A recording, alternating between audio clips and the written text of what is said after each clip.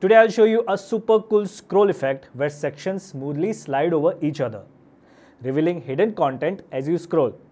We'll do it all right inside Elementor without using any extra plugins or coding. So let's get started. Before applying the masking effect to your site, it's important to understand the basic mechanics of the effect. Every site is unique and we want to avoid any errors, right? So here's how it works. Imagine your homepage has 5 containers. To apply a masking effect to the first container, I'll create a new container with a height of 200 VH, which provides me enough space to scroll. Then I'll copy and paste the first container into this larger one.